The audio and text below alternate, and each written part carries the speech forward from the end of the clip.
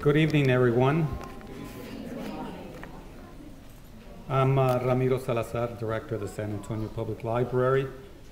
It's my pleasure to extend to all of you a very warm welcome on behalf of all the staff of the San Antonio Public Library and the Library Board of Trustees. We're very happy to be hosting this event here in our auditorium. I'm looking forward to a very wonderful program. I wanted to indicate that this event has been, from my perspective, I'm going to describe it the way when it was described to me. So I'll characterize it as a labor of love. There's a lot of collaboration through library friends and advocates of the library and of literature. I would like to recognize Sheila Black and the staff from Gemini Inc. for their participation in tonight's event. Sheila, I know you're one of the principal architects of the event this evening, and thank you so much for your assistance. And Sheila will be coming up shortly after I complete my introductory remarks. I would also like to recognize Nowcast and Charlotte Ann Lucas, who is not only videotaping and streaming tonight's event, and it will be made available in their archives for those folks that were not able to make it. They will be able to experience this program later on by accessing the archives of Nowcast. But Charlotte Ann, thank you so much for being our partner, and thank you so much for supporting programs such as these that are important to the community. I would also like to thank the San Antonio Public Library Foundation and the Friends of the San Antonio Public Library. Those are two key stakeholder groups, support groups for the San Antonio Public Library. They help us bring programs such as programs like these to the community. So we are extremely grateful to the Library Foundation and the Friends of the San Antonio Public Library for allowing us and supporting with funds to bring these programs to the community. Lastly, I would like to thank our state poet laureate, Dr. Carmen Tafolla. I understand, Carmen, that you're the other architect of this program, and that you and Sheila worked very hard to envision it and then bringing it together. So thank you so much for that and for your participation later on in the program.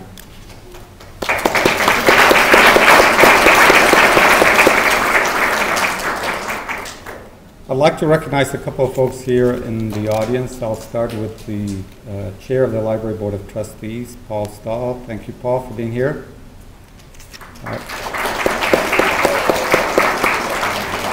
I also want to recognize Bryce Milligan for a couple of reasons. One, we have an exhibit of Wings Press in our gallery.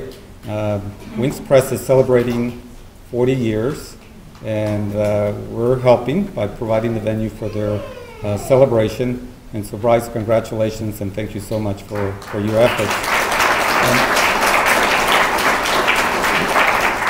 The other thing, I was visiting with a friend of ours, and it was communicated to me that Bryce and others were responsible for starting this notion of a Latino collection. And so it'll give me an opportunity to talk to you about a very, very special project that's very dear to me.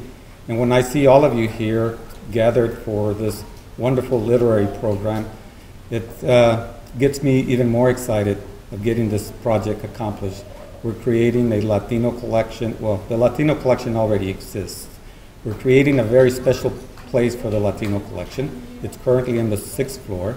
We would like to bring it down to the 1st floor, and we're in the process of raising funds to transform the space that was formerly occupied by the teen library.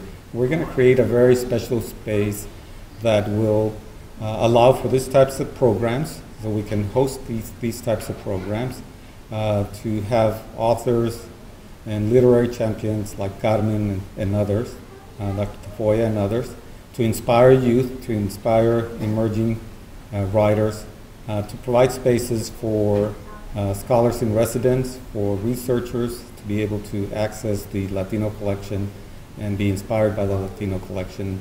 And it will also have a space for gallery. And so we're very excited that we are, with the help of the Library Foundation and supporters like you, that we will be creating this space so that we can have not only a Latino collection, but that it has a very special home as well. So tonight we're here to celebrate the power of poetry. Poetry tells the stories of our shared past, the wonder of our present, and the unknown of our future. Poetry inspires and empowers. Poetry can transform communities and change lives.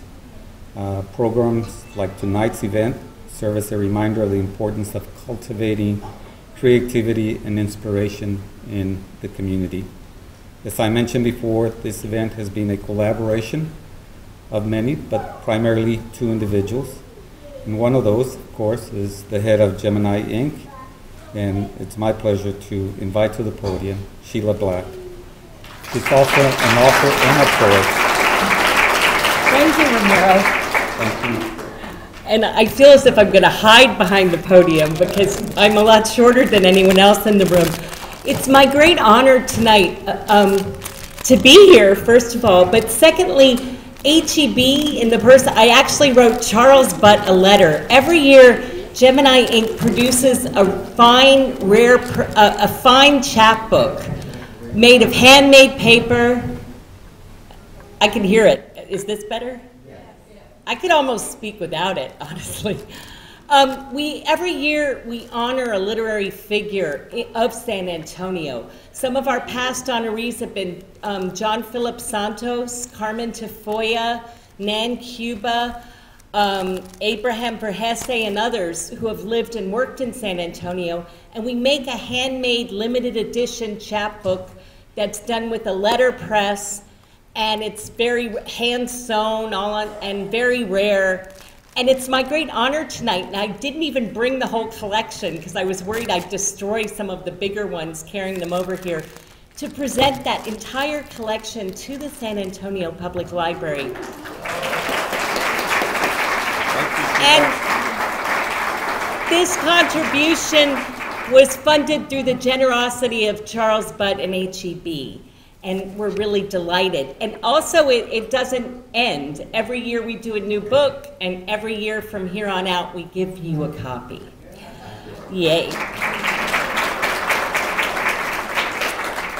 Now, I am especially delighted tonight, while trying not to get too close to this microphone, to be celebrating our Texas Poet Laureate, Carmen Tafolla. I've known Carmen ever since the second week I came here 3.5 years ago, and I thought then San Antonio was the luckiest city in the country to have a poet laureate like Carmen. And now I think Texas, which has not always been fortunate in its elected officials, is the luckiest state in the union to have somebody as passionate, as open-hearted, as generous, and as utterly convinced of the power of the imagination to transform our lives as my friend and everyone's friend who meets her, Dr. Carmen Tafolla. So I am going to introduce her to the stage right now to begin the program. And we're going to open with a video tribute of one of my favorite of Carmen's poems, Survival Instructions. But first she's going to tell you a few words about her signature project as Poet Laureate called, and this is such a great title, Planting Poet Trees. Whoa. Thank you. Thank you, and thank you all, community. I'd say the community of San Antonio, but actually we have people here from Laredo and from some of the other regions. So thank you all for being here, and thank you for being such a beautiful community. From San Marcos, Austin, you are the heart of this state, and I think this state right now is the heart of this nation. They used to say, Where Texas goes, so goes the nation, but now they're saying where San Antonio goes, so goes Texas. So that puts us all right at the heart of something very important that's happening. I'm very pleased to be a little part of that. The state poet laureate position is not always as much fun as the city poet laureate position. Don't tell them, those guys in the legislature, but the city really comes together as a community, and they really celebrated the poetic arts in a very cohesive way. But the state poet laureate position is one that is up to the poet laureate. You know, come to the Senate and the House of Representatives, and we recognize you and put a little crown of laurels on your head or whatever, give you a little declaration, and bye, good luck. We'll see the next one, you know, the next round in 2 years. Don't bug us till, you know, we'll bug you. One of the things that I wanted to do was use that state poet laureate position as a platform to bring poetry to the schools that would not be able to bring poets in. There are some schools that have tons of money. There's a few of them. And there's some universities that have a ton of money that can bring in a poet laureate anytime they want to. But there are some schools that never get that opportunity. They're struggling too hard to pay their teachers and to buy some books for their library, and I wanted to reach those schools. So I talked to my dean at UTSA in the College of Education, Dr. Betty Merchant, and she supported it. She not only gave me the permission to stop teaching college classes for a year so I could go teach at public schools, but she also dug into her education budget to provide some monies to help the travel expenses to get to different parts of the state.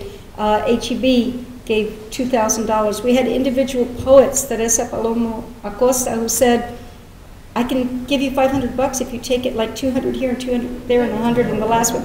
And so that we could buy poetry books for libraries, so that we could go to schools and present poetry to children throughout the state. And we've had the first round of schools selected. The second round is until November 21st. So if you're interested, to November 21st midnight, you can go on Facebook under, I think it's under Tafolla Poetries, because planting was too long to get into that title. But in the first round, we selected 7 schools. 4 of those schools are from San Antonio, and I know that at least 2 of them are here tonight. I'm going to start with the ones I don't know if they're here, and that is Roosevelt High School. Anybody here from Roosevelt? Stand up and cheer. Cameron. Oh, no. Do we have Cameron Elementary in the house? No. The 2 schools that we know that are here tonight are Hausman Elementary. Stand up, Hausman. Wave at us. There they are. And Hillcrest Elementary. Stand and be recognized. These people care enough about their school to want their kids to have a poet come in and work with them and help them develop their own poetry and submit their poetry to a statewide anthology of work. So I'm just very, very proud and grateful to all of you, and I encourage you, if you know people in other parts of the state that would like to have a poet laureate come to their school, tell them to get on it and make an application. It's quick and it's short. Thank you.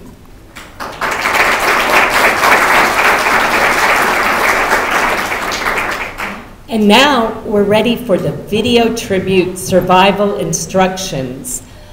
And this is a medley of dramatic presentations by Nowcast. Let's enjoy it. And if I knew how to press the button, I would.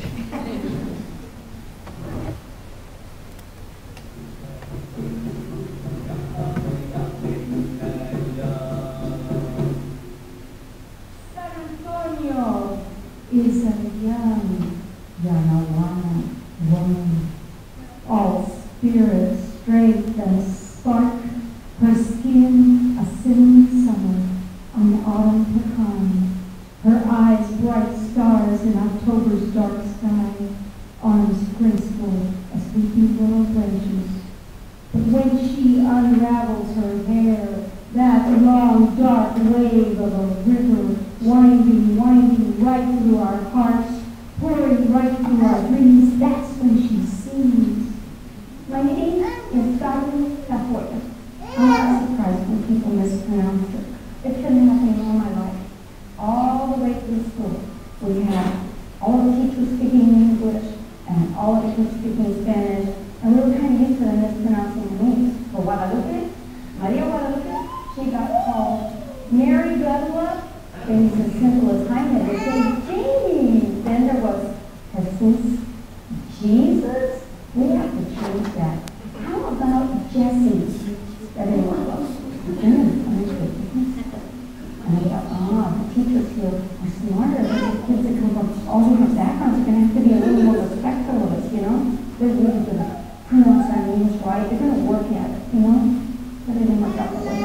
The teacher went down to us and she said, Sandra Smith, George Taft, Carmen Tafolla, is that how you pronounce your name? Oh, man, it's Tafolla. Okay, so I'd come back to class the next day and she'd say, Sandra Smith, George Taft, Carmen Tafolla, is that how you pronounce your name? Oh, man, it's Tafolla.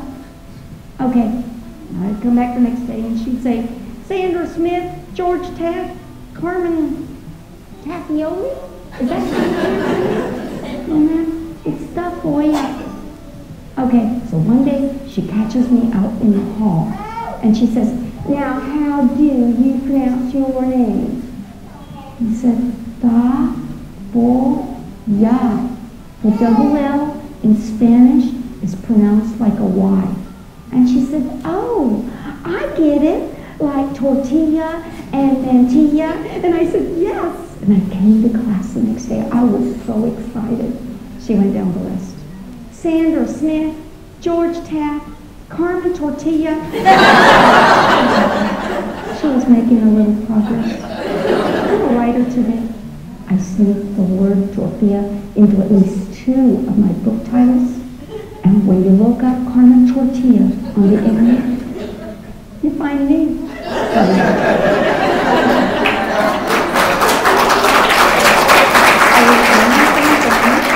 I was on the west side of San Antonio in the barrio, and I look back on it now and realize that we had an incredible wealth of experience.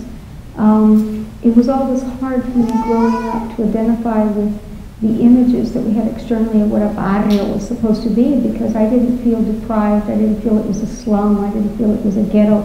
I felt it was a fiesta full of all kinds of primos and abuelos and tios and tias. It was a life full of cuentos. My early experiences were not that different from anyone else's in the west side of San Antonio, and yet each one of us has a unique experience. Each one of us has something that happened that didn't happen to the person next door. I think about those things. What was it that helped me value my culture? Was it my grandmother and the fact that she loved to tell stories? Was it the fact that my mother would always take a pen and a paper, a pencil, whatever she would get, and try and write down her stories, and maybe even in letters that she would write her sisters that lived far away. She'd try and write them and capture her own experiences. Was it the fact that my father always told me stories about his mother, a grandmother that died when I was 1 year old, and he would say, mi mamá siempre decía, no hay sábado sin sol ni domingo sin misa. Dime con quién andas y te diré quién eres. He always had dichos that he said, mi mamá siempre decía, my mother always said. And so I grew up saying, my grandmother always said, no hay sábado sin sol. And this was a grandmother that died when I was 1 year old, but I felt I knew her because of the stories that my father told about her. I knew her through him. We're here at Mission San Jose, one of the 5 missions that have just been declared World Heritage Sites by UNESCO. This is a very significant moment in San Antonio history. And it's an opportunity for something really wonderful to happen. But it's also a possibility that something less than wonderful will happen. It's very hard for us to move away from a Eurocentric perspective, a perspective that says that all civilization came from Europe. It's very easy for us to praise the Spanish missionaries who came to San Antonio and established the Presidio in 1718 and the missions thereafter.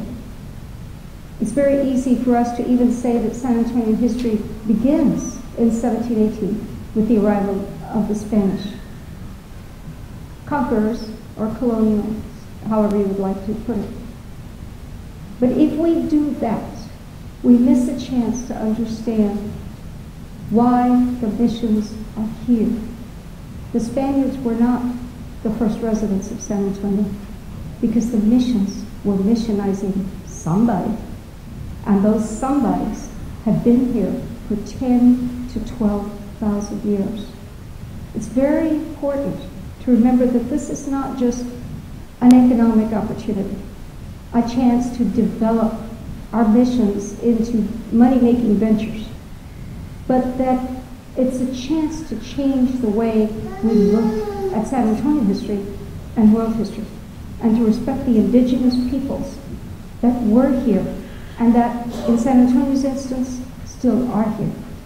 Now we may have the last names Garcia, or Lopez, Sanchez, or Tafolla, but we represent the direct descendants of the people who built these missions and who built civilizations and settlements here before the arrival of Europeans. It's important in today's world to not disrespect those people who still live here and to wipe out their neighborhoods. We saw this happen once before, right before Hemisphere, in what was called urban renewal, and which in our barrios we began to call Mexican removal. And some of our neighborhoods, especially near downtown and in the south side of town, are beginning to feel that they are being wiped away again, chased far out of town because they can't afford to keep living here. The original settlers, the original owners, the original inhabitants of this city, whether you call it San Antonio or whether you call it Yanaguana.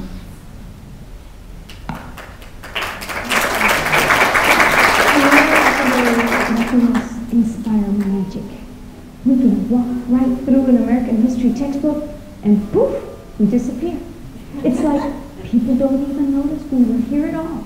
You can look through centuries of Latinos being here and people still look at us and say, oh, you're Latino. Where do you come from? I come from the United States. Yes, but we mean like before you cross the border. I didn't cross the border. No, but like before your parents crossed the border. They didn't cross the border. Well, before your grandparents crossed the border. No, we were Mexicans. We didn't cross the border crossed us. We were here. Mexican Americans have at least 2 different cultural backgrounds. The newcomers were the Spaniards that got here like in the 15th century. The other side of the family was here already. Oh, but that's impossible. The United States didn't even exist till 1776. And I say, exactly. And the part of my family that was here already, they were like walking all around on this ground before you guys said that Columbus discovered America. We were standing here, we were walking all around on top of the ground, we didn't even know it was here. We had to wait till somebody from Europe came and told us, it's here. Oh my goodness, thank you so much. I'm so glad you discovered us. We didn't know we were walking around on top of it and didn't even know America was right here below our noses. We didn't know it was here at all.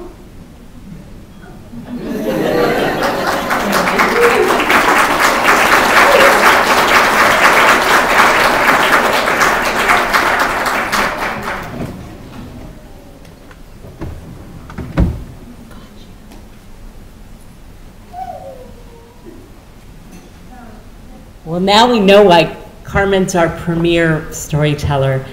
And so she's going to come up on stage with a dance by the fabulous Annette Flores.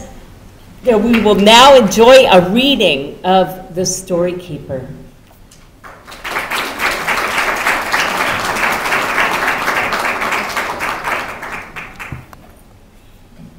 Thank you. I'm always flattered and very honored to be able to work with Annette Flores, the granddaughter of El Curro and Teresa Champion, one of the families that's influenced our music and our awareness of heritage. And there's a beautiful picture of her displayed outside. I didn't mention, but one of the things that, one of the reasons why I suggested Poetry to the Pueblo as a title was that we wanted to celebrate that poetry can have an impact and have all the involvement of the community, but it can also have an impact on different artistic genres, on dance, on the music that you will hear from Azul, on film, as you saw, and on theater with our wonderful spoken word performers, and also on the visual arts. And outside there's a display of artwork by wonderful, wonderful artists in all the variety, everything from posters for the bus, illustrations to a book, beautiful oil paintings, and we have some of the artists with us here this evening. Coming all the way from Laredo, Raquel Valle-Sentías, would you stand so we can applaud you? She has a beautiful series of Chicana writers that I'm dying to work with her on developing into a book about some of the Chicana writers and their work, and with this beautiful these oil paintings that in which she has captured a lot of the spirit of the people that were writing with the Chicano movement and beyond. Also, we have with us Thelma Ortiz Muraida, my comadre. Thelma, would you stand? You see two of her works out there. One is an illustration from inside the book Curandera, which has now been banned in Arizona, which means everybody wants to get a hold of it to find out what nasty things are in there. And also a poster, very first poem poster that I did was called Voyage, and that is displayed out there as well. And we have with us David Hernandez from Mexico City. I told you about Laredo, I didn't tell you about Mexico City. And David has two pieces of art out there. One is a poster to the poem Allí por la calle San Luis, and the other is the poem postcard that was made for the Via Metropolitan Transit because they wanted it to be read at their board of directors meeting. And so anyway, take some time to look around at the photographs of Annette and of Azul, and at the paintings, and to say hi to the artists and thank them as well. So this poem is called The Story Keeper, Instructions from an Historian. In the jarros, she says, look in the jarros, the ones forgotten or shoved aside with a broken clay lip and color dulled by years of hard use and unmeditated abuse. Search between the folds of rags, the places no one else would look. Often they are there, hiding. Look in the garage, in the dark corners. Sometimes they are undiscovered, silent, in the tecorucho sheds, out back, or dumped in the alley, wiped away from our lives for the trash to take. Others, hoarded like treasures, the holder fears to reveal, wrapped in a homemade colcha, in a wooden box under the bed. In the viejito's eyes, in the twilight of death, you read their secret. The eyes point you to the spot, stamp remember on the almost forgotten box, and plead with you to be the keeper of the story. To open the box, unwrap the colcha carefully, save the scrawled story, protect it as best you can. Look in the places where ink does not show, in the breaking voice between the lines of a song. Our history is written in that song, written on the voice, sometimes written on the heart. Look at the hands, the way the woman crosses herself When she passes a certain field, everyone knows the story of what happened there late that night, 90 years ago. Everyone knows, but it is not written. The paragraphs of dangling bodies were too long, too ugly to be written. The sentences, like unfinished lives, too short to make sense. The letters of the words spelled out, distorted, incomprehensible, like mutilation of body parts that started out in belleza and truth. Look at the way she holds the masa with both hands, protecting, feeling its warmth, memorizing the moment for just a second before it's split apart into many tortillas, each to go their own way, some consumed rapidly, some wasted, some disappeared, never to be seen again. In her gestures, her hesitations, her sigh of mourning lie our history. Ask the whispers, she whispers, breathed out in unguarded moments when the soul is too tired to think, the body too worn down to hurt more. In the numbness of the night, when the father wrestles with the unwritten history, pleading to save it, speak it, bury it, staring at the pluma across the room, avoiding the paper, singing the Indian chant of a story he will not tell his children yet. They are too young, only 10 or 16 or 36. Wait, wait, he prays. I fear for them to know what those hate-filled others did to my grandfather. They are too young. Perhaps I too, at only 60, am too young to know, too old to forget. Ask the whispers, she chants. Learn the chant, sing it slow and privately like he, a sacred song to be sung at only sacred moments. Look in the footwells of our steps, the table corners rubbed smooth, the marks on the walls where we have lived, the fine and tired stitches in the clothing sewed and mended, the careful fold of the shuck on the tamal, the thumbprint curves of crepe paper flowers trying to make canta out of llores.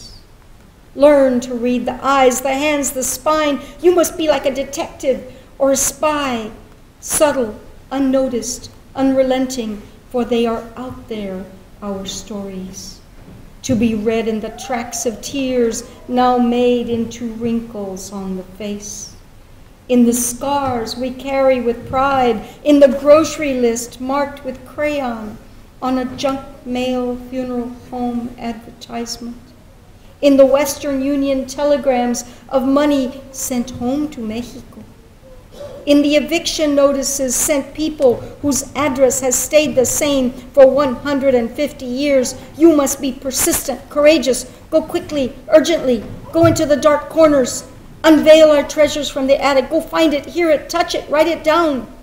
This is how we keep our history.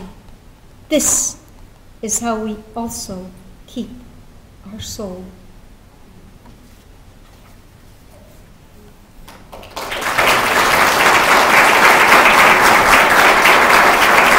And I'd like to ask Dr. Antonia Castañeda to stand. She is the inspiration for this poem. Antonia, stand and be recognized. One of our early, yes, please stand. One of our early historians, Antonia Castañeda, Dr. Antonia Castañeda. She's the inspiration for this poem. She's the historian who told me our story isn't in the history books. It's in the songs. It's in the people's faces. It's in their lives. Thank you, Antonia.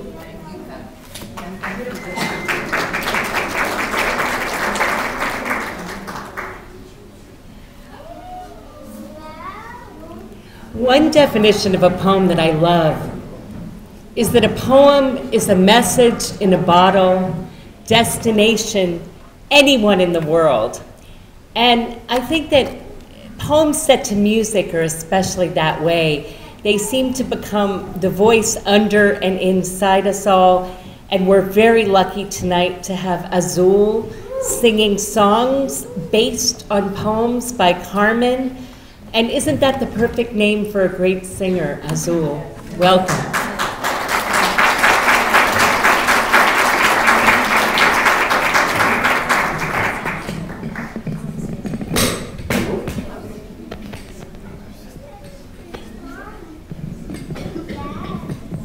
Check, si están prendidas.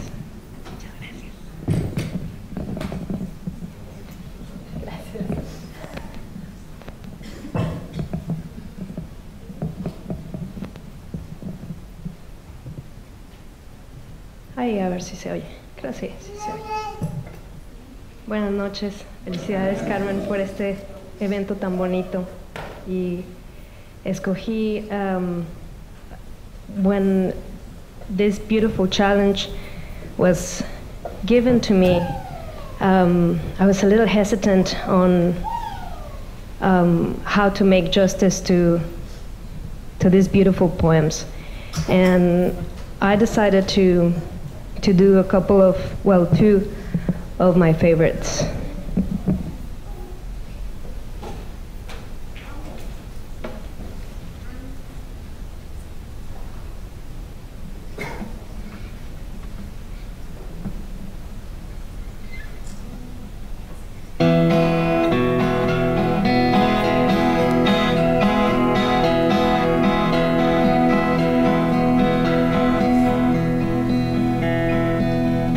Juan. Cuando vino la revolución, se me cayó el mundo. Mi mundo no se cae por revolución. Mi revolución eres tú. Me fui de la casa, no se me cayó el mundo, que al cabo aquí hicimos casa, Juan, a pleno cielo raso. Aquí traigo mi petate, mi metate y el perico, aquí te tengo tus tortillas en mi pecho, tu almohada, hasta la sábila en el morral. No necesito mucho yo, no más, no te me mueras, Juan,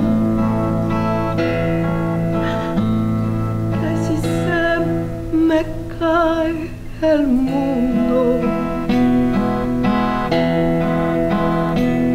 ahora mismo se me están derrumbando las paredes de esta casa hecha de cielo, sangre y revolución.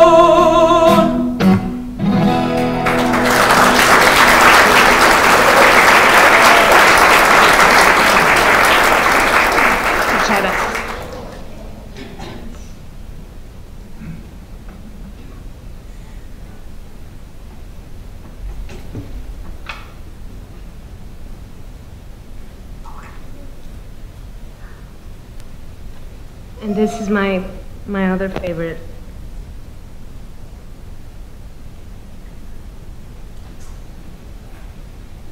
Que se llama Me llamo Soledad.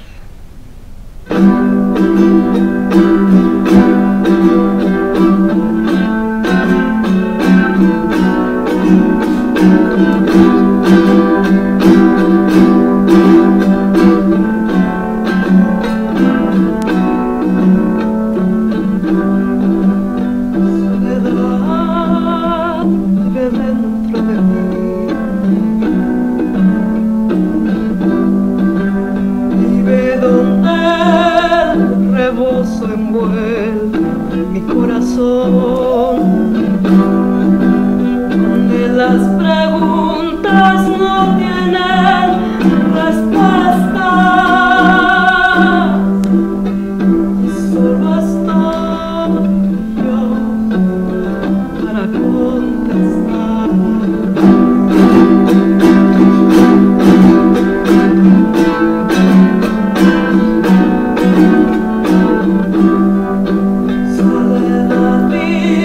vive dentro de mí. En un vacío al parecer sin cara, que solo la luz anima y llama. Donde el cielo y la tierra se encuentran, y solo estoy yo.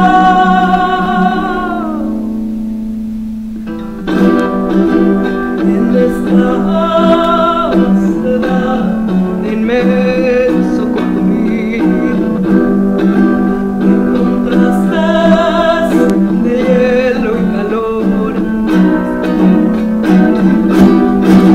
soledad vive dentro de mí, tratando de borrar mi nombre, tratando de borrar mi cara. Pero yo sé cómo exprimirle el jugo a la tuna, gozar del calor del sol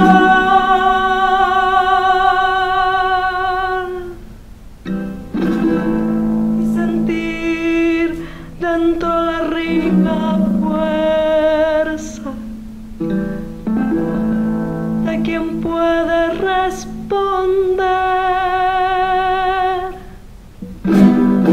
en nombre de soledad.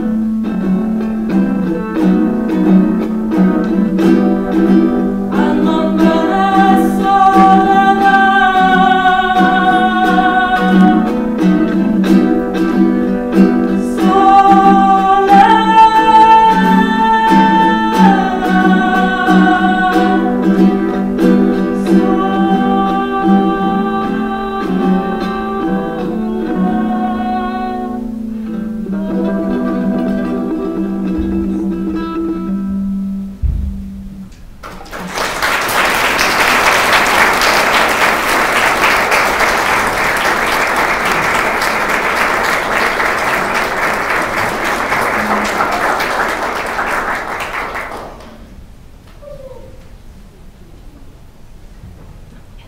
Gracias.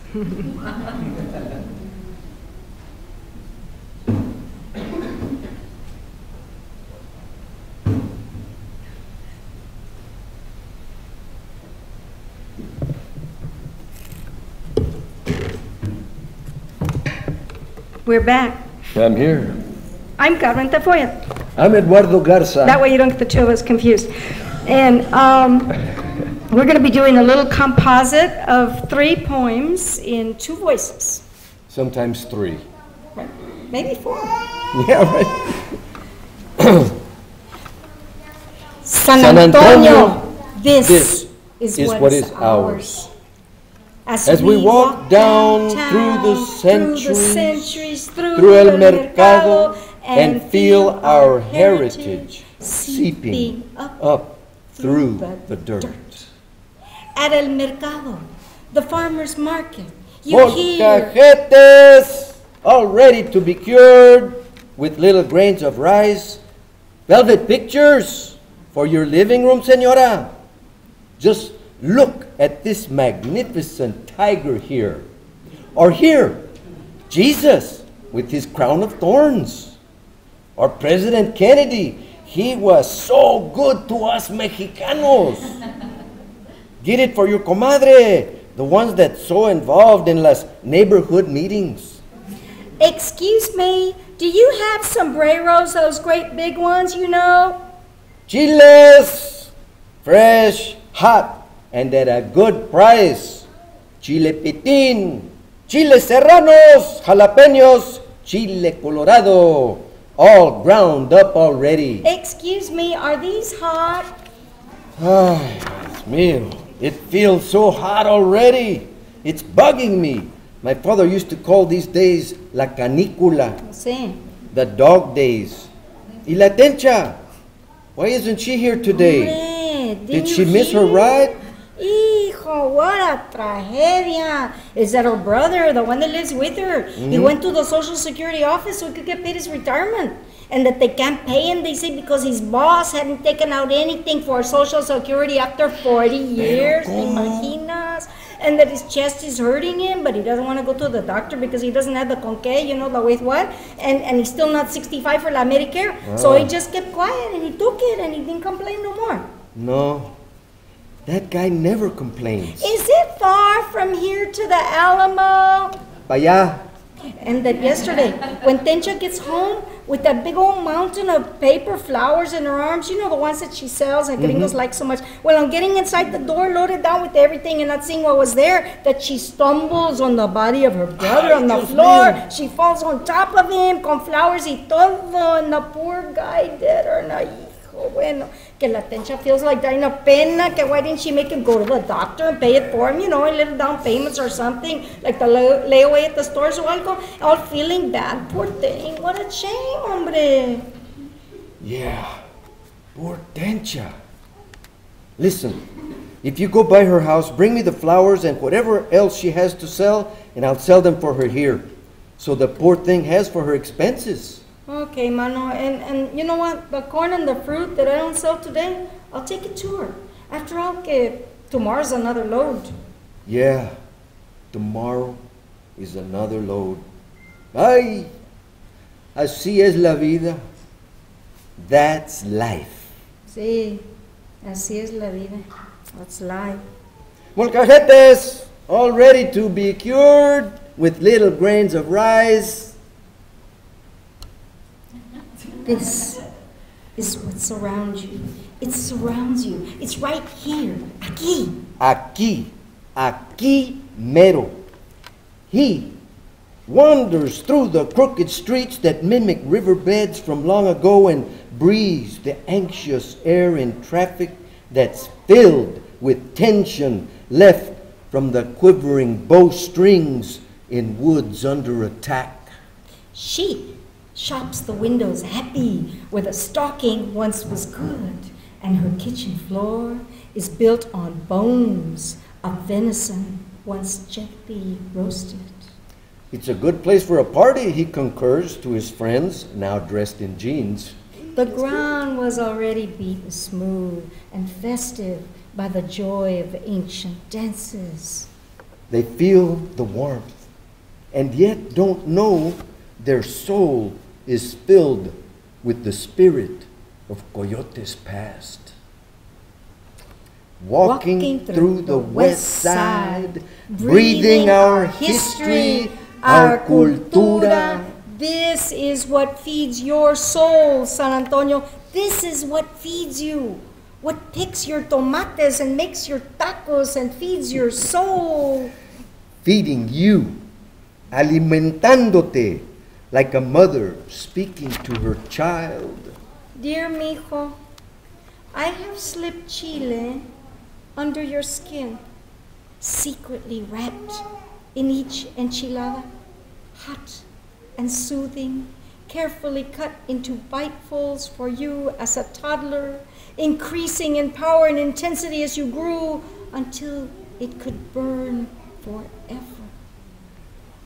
He metido chile debajo de tu piel, discretamente envuelto en cada enchilada, caliente y calmante, cuidadosamente cortada en mordiditas cuando eres pequeñín, aumentando en poder y potencia según crecías, hasta que pudiera quemar para siempre. Silently spiced into the rice, soaked into the bean caldo, smoothed into the avocado, I have slipped chile under your skin, drop by fiery drop, until it ignited the sun altar fire in your blood. Like a prayer, silenciosamente lloviznado en el arroz, enjuagado en el caldo de frijol, emparejado en el aguacate, yo he metido chile debajo de tu piel, gota por fugosa gota, hasta que encendiera el fuego altar de sol en tus venas. I have squeezed cilantro into the breast milk. He exprimido el cilantro dentro de la leche de pecho, made sure you were nurtured with the clean taste of cornstalks.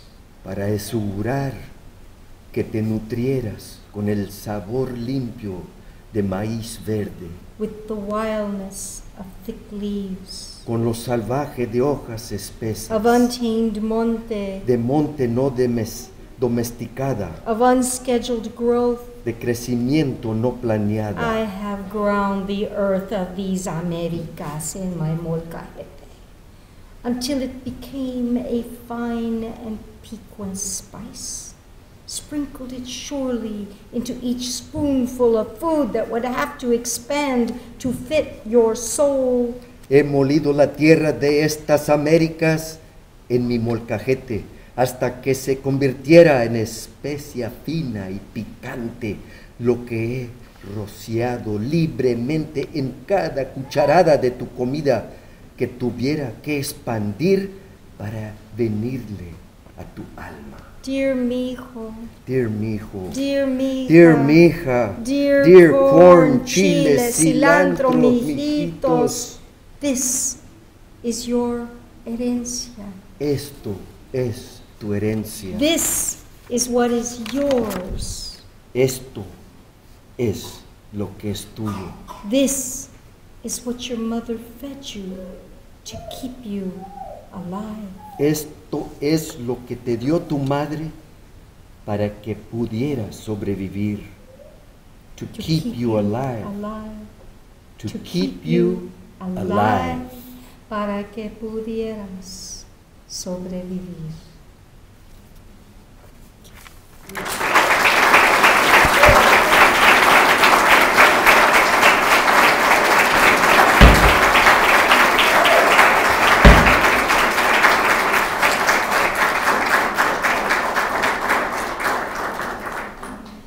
The stories of this city and the voices of this city are many and fabulous and each distinct. And it's my great honor right now to be introducing the section in which, thanks to Carmen, we'll get to hear a good many of them.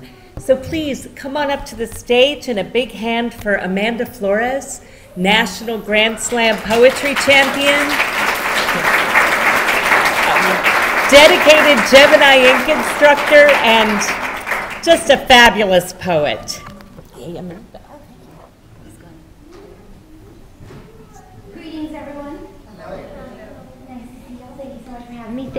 Thank you, Carmen. There you are. Thank you, Carmen. Such a pleasure. Always a pleasure.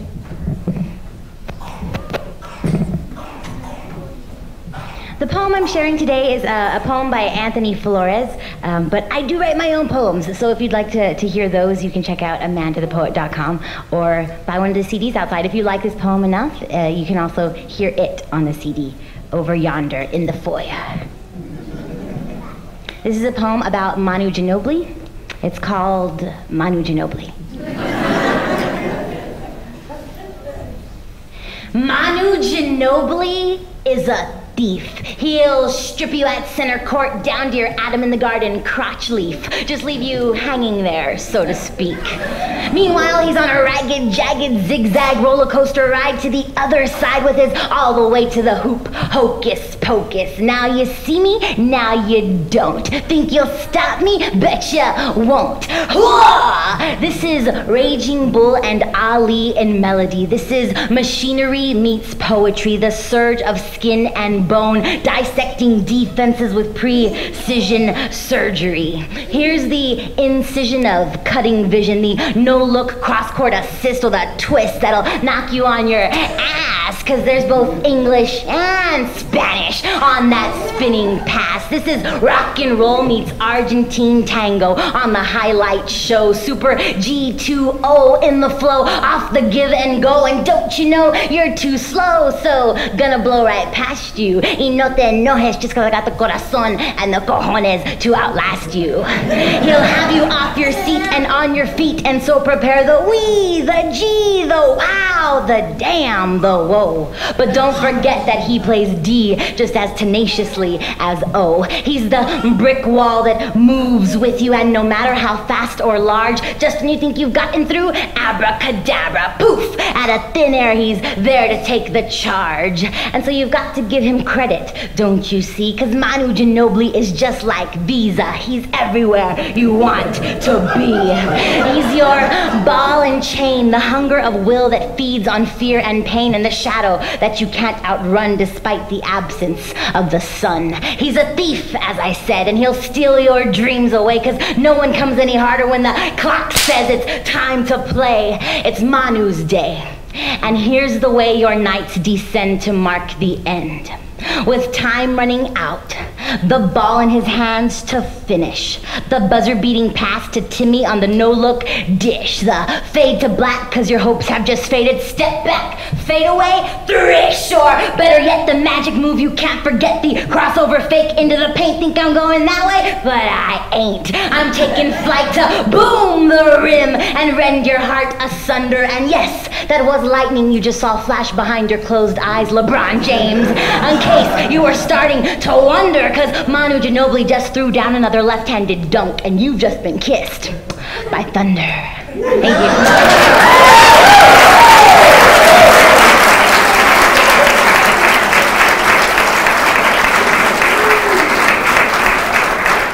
I think we're rocking the house. My next poet was recently called on by the U.S. Air Force to come share her fabulous words in Abu Dhabi. Now she's back with us in San Antonio, Andrea Vocab Sanderson. Hi, sweetie.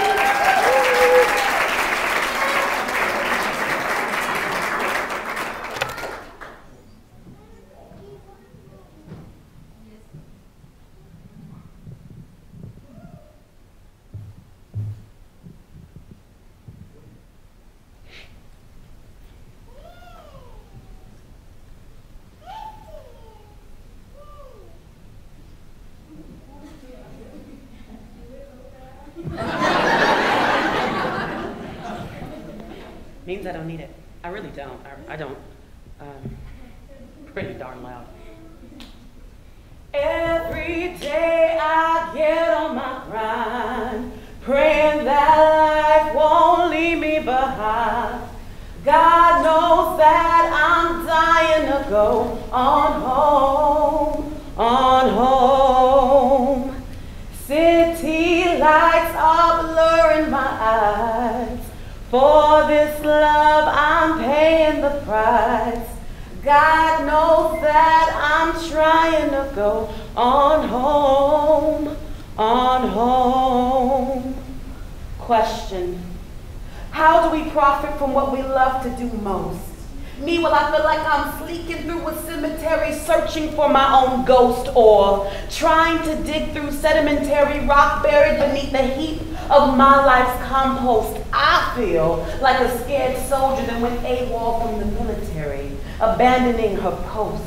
Contrary to what I always dreamed I would be, like a victim of my own negligence, running from me, standing amongst a host of like-minded individuals struggling for originality, puzzling such a complex simplicity, so I end each day disastrously, thinking there has got to be more, but eventually takes too long to get to, 5 steps from too far away, and I personally have no patience waiting on that destination. But you say that there is a predetermination factor, and you say that life is a stage and that we are all actors. Well, damn.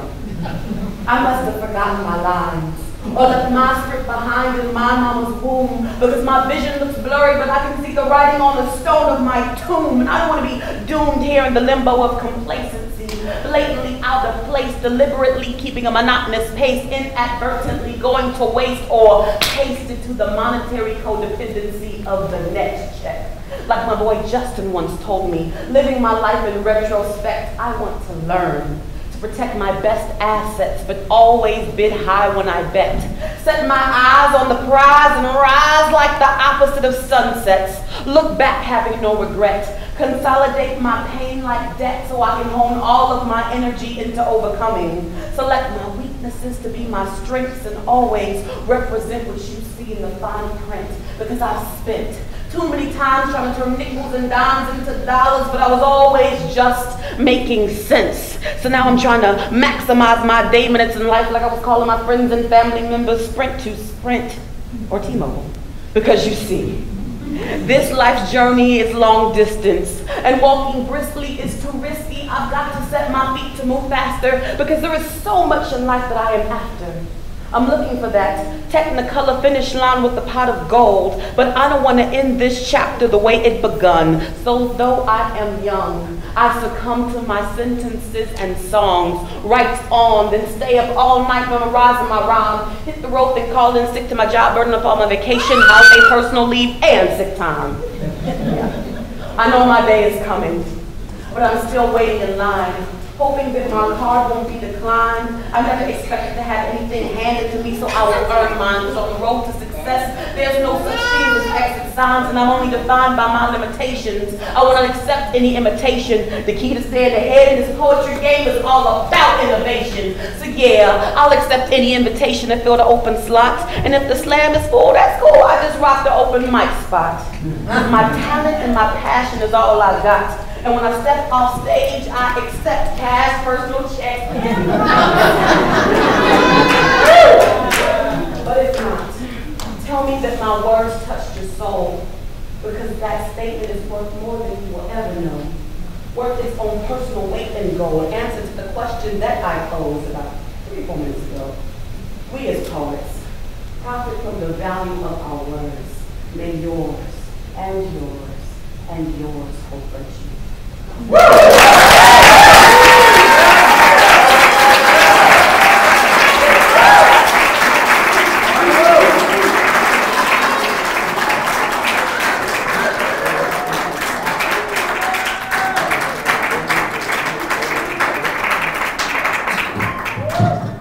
Our next poet, one of the masters of making you feel like you're on a smooth stroll through a crowded neighborhood about to eat some delicious pan dulce. Jessie Cardona, wonderful poet and teacher. Please come on up.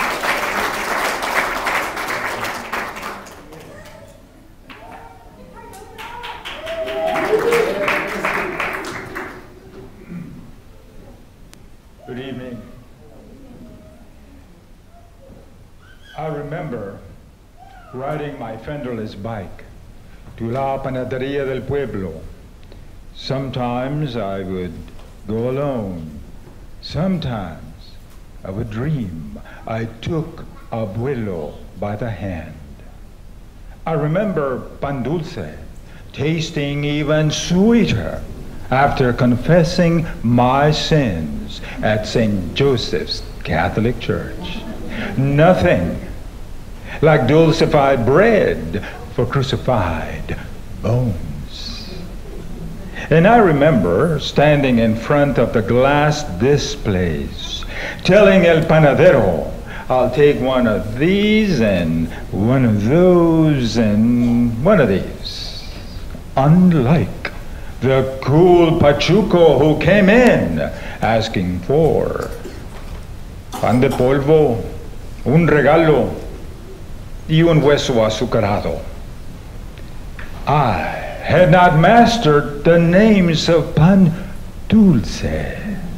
So imagine the thrill, imagine the authority in my chavalon bones when I returned asking for dos huesos azucarados to go. Yes, I remember pan dulce, La Virgen de Guadalupe bordered by blue neon lights, and how the smell of canela reminded me of abuelito's piloncillo skin.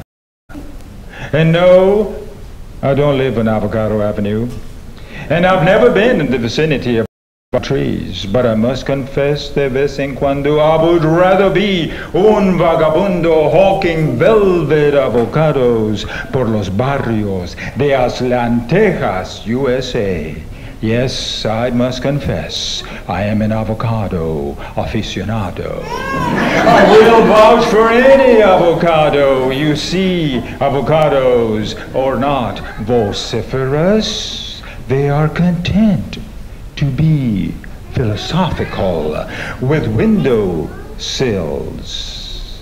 Visualize 2 avocados, 2 summer syllables ripening on a windowsill, and you visualize world peace. Paz, paz, paz. You see, avocados are not equivocados. They are not into hate. Do not equivocate.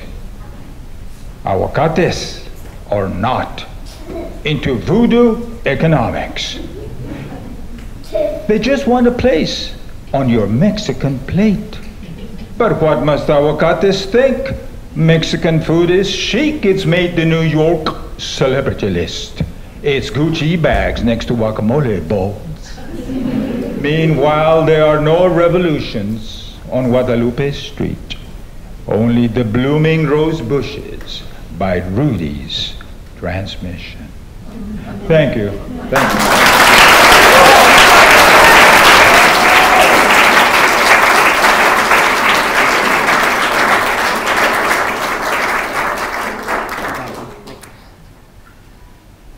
My next poet really needs no introduction because his name says it all. Anthony the Poet.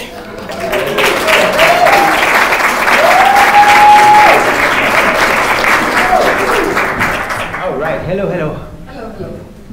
I have a 6-year-old kid, and have been working with youngsters for many years, so a lot of my poetry sounds like nonsense because we just try to have fun.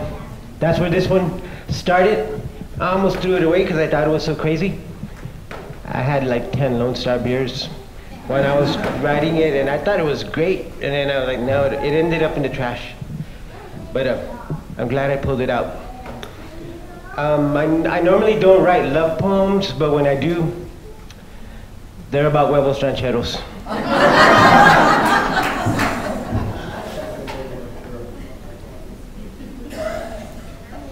I tell the waitress and all the meseros, please bring me an order of huevos rancheros con jalapeños or habaneros. Just make them picosos, mis huevos rancheros. I sit at the table con mis abuelos. All of my ancestors ate huevos rancheros.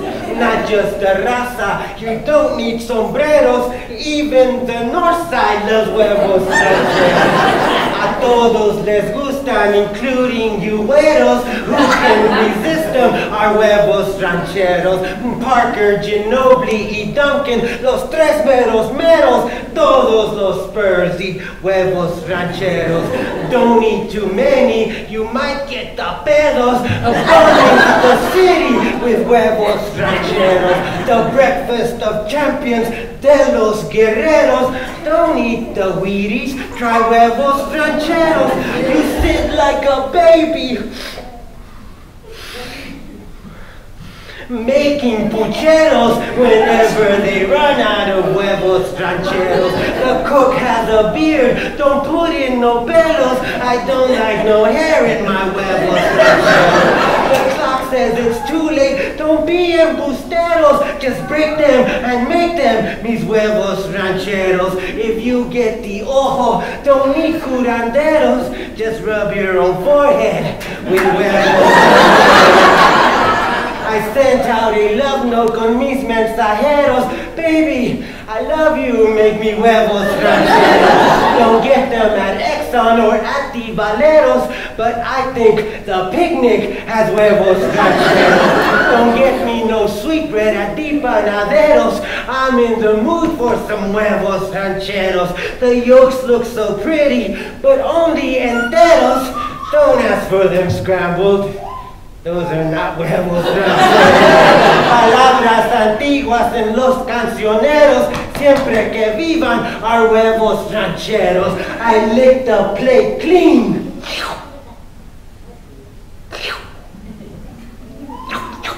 Nothing left for the perros. Don't ask me for none of my huevos, rancheros.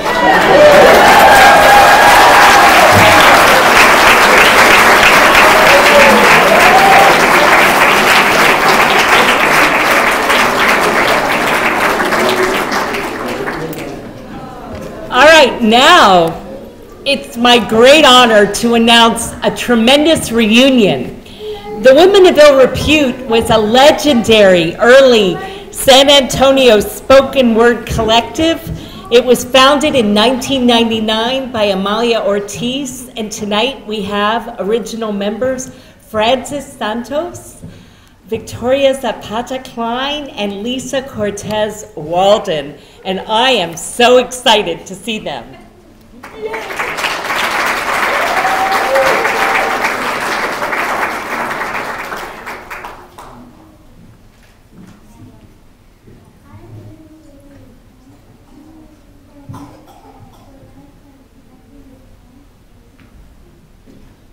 We normally perform as a group, but a lot of our members are out, and so we decided that we would pay our tributes to Carmen with our individual voices that are threaded by our love for her and San Antonio. This is a poem called Mercado, about the San Antonio Mercado that was once a real mercado with fruit and vegetables, and then they took it apart and then they made it a fake mercado, and it's perfect sense. My grandmother used to shop there. We still have the family house on Camaron, and right there in front of the creek by 5 Points, a big old house on stilts. Today, Mama and I drive downtown, past pecan trees making whisper sounds, take the dusty rose Cadillac park far in the back of Calle Pecos La Trinidad, by El Mercado, y en esta día estamos comprando. And the year is 1961, when wooden booths and stands carried eggs and sweet pan, leche quemada and caramel flan. Other stands carried metates, molcajetes, and cast iron skillet pans. Mama would take out her thick cotton sack and move right along with her plan of attack. Onions, olive oil, salt, cilantro, potatoes, peppercorns, garlic, comino. She'd haggle with Mr. Peña, the produce vendor. "I'll give you $1 for all the ones bruised." And he'd look at her, half insulted, half amused. And he'd tell her, "Señora, claro que sí, you do me good business by taking this junk from me." And then they'd wink at the inside joke, and I'd wonder what next Mama would provoke.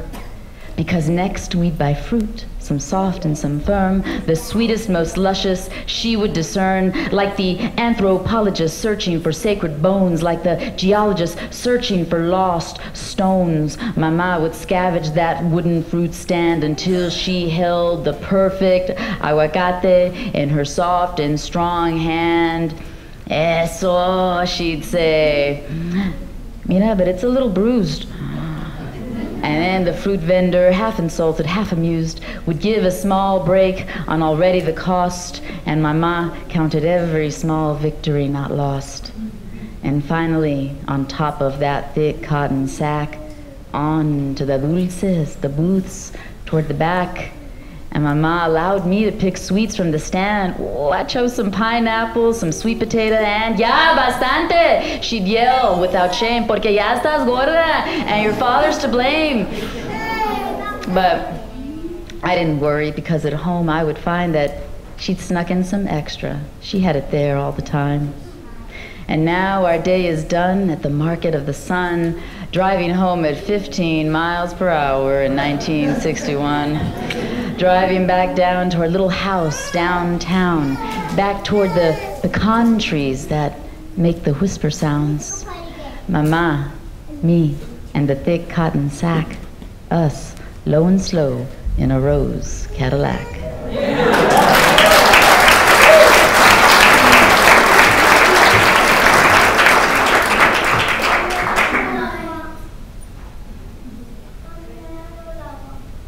I'm really honored to be up here with sharing the stage with all these wonderful poets. This one is simply an ode to Carmen. You are sonnets and salsa. You are the turquoise rebosos that brighten your eyes, wise as missionary nuns, yet wild with the light of children at play. You continue to teach, con orgullo y gusto. You don't stop, you don't quit. For that alone you should be honored. But today we celebrate that as a city, San Antonio chose to honor you as our poet laureate, our inaugural poet laureate. You are the poet of the Pueblo. We celebrate you as you celebrate us with this river here. Even while your body fights cancer, you continue to work more and more as the days go by. You travel to Paris, France, and just about every town in Texas performing, presenting poetry. You don't stop, you don't quit. Even through all the challenges you face as a daughter, as a mother, as a wife, through all the strife, you persevere, you remain the people's poet. Now you are the Texas State Poet Laureate. You don't stop, you don't quit. You continue to share your words, your energía, like a curandera, healing throughout hills, valleys, plains. You inspire all. Carmen, you are the chili peppers, serrano y chile pequins, feeding our hunger. Carmen, you are the blue, the green of our San Antonio's river, soothing our souls. Carmen, you are the dazzling yellow of the esperanzas, the scarlet crepe myrtles, flowers that flourish, even with nominal life-sustaining water. Carmen, you are the pride of San Antonio, and we love you.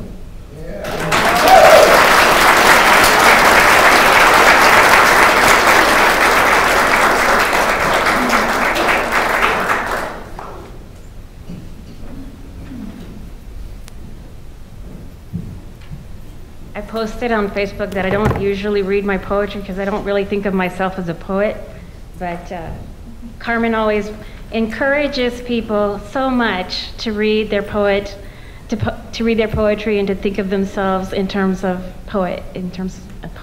So thank you, Carmen, so much.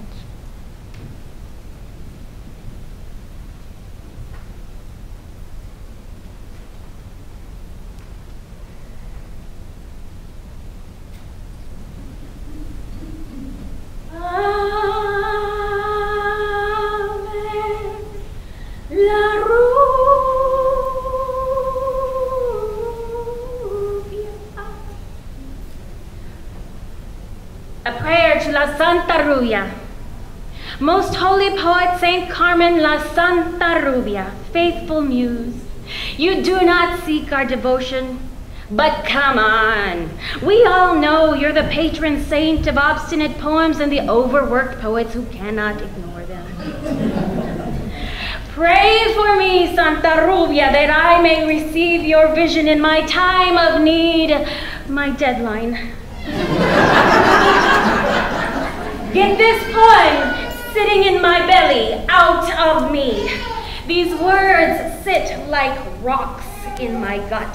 They are the fruit of fear. They are the 500 years of mis ancestros whispering, ay, mija, hay que sobrevivir, no?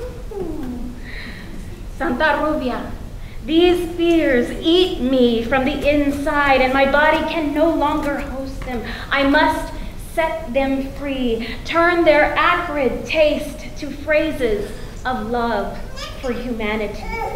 And so I petition your intercession. Help me form these rocky ruminations into diamonds. Give me bravery to dig the darkest caverns where they hide, strength to move meters and form feet that walk in brilliance. Bring me clarity of metaphor, the power of rhyme. Keep my memory in truth and not nostalgia. Ay, Santa Rubia, te pido, te pido, te pido. Let my words be indigena, Chicana, Palestinian, Jew, Syrian, Filipina, Kenyan, Ugandan, Chinese, Scottish, Italian, or lo que sea. Let Let them travel through my body so that they remember me wholly, my scent, my disappointments, my sex, my joys, my exes, my fears. Let them use my identities for my communities who need them. Let these words that I will free bring them energy. Let them bring pride to our old and hope to our young. And should you choose to honor this petition, I vow to attend 10 poetry readings. Not performances, straight up poetry readings. And not think in the back of my head that they really pulled that one in their back pocket, or that it's totally derivative, or maybe irrelevant, or maybe not that. In all things metaphorical, I pray to you, amen.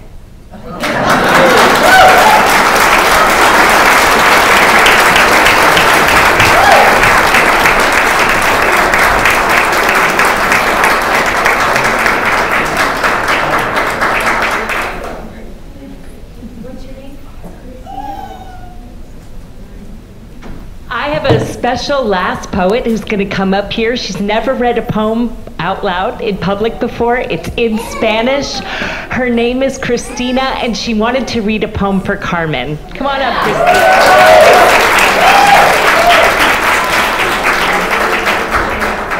My poem is called ¿Qué es poesía? ¿Qué es poesía? Mientras tú clavas tus pupilas en mis pupilas. ¿Qué es poesía? Cuando te digo poesía, eres tú.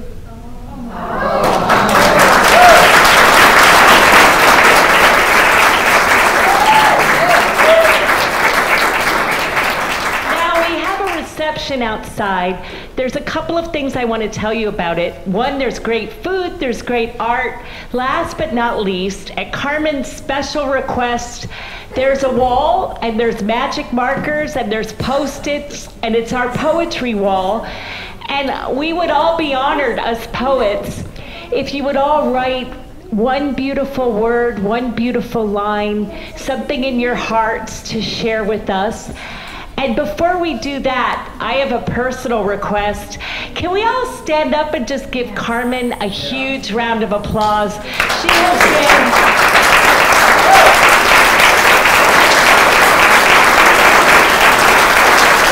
the most extraordinary illustration. I think in the world of the power poetry can have in a community.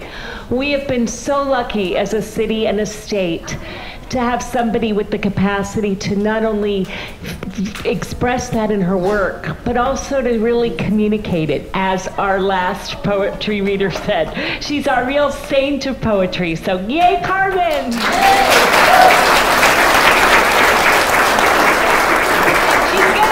She's gonna close this down, because I think she should. I don't know what I can say. I mean, all of these wonderful performers, everything from the huevos rancheros to the, I mean, y'all have been fantastic. Azul, those were amazing songs. Gente, niña, con tu poesía linda, preciosa, articulada. Niña, tú tienes un talento magnífico de poder no simplemente apreciar la poesía, pero para también presentarlo en público. I just am very, very fortunate to be part of this pueblo. I invite this pueblo to go out there, put whatever inspires you on a piece of paper and post-it note it. They're post-its, right? And post-it note it wherever you think it goes, and somebody else may come around and rearrange it, and we're going to have a poem that's created by this entire city and by this entire beautiful community. Go out there and listen to the poetry that's in your own hearts. It doesn't always have to sound fancy. It doesn't always have to have Shakespearean words, but it has to reflect your life, your emotions, and validate you as important. You are the ones that are the poetry of this world. Thank you very much.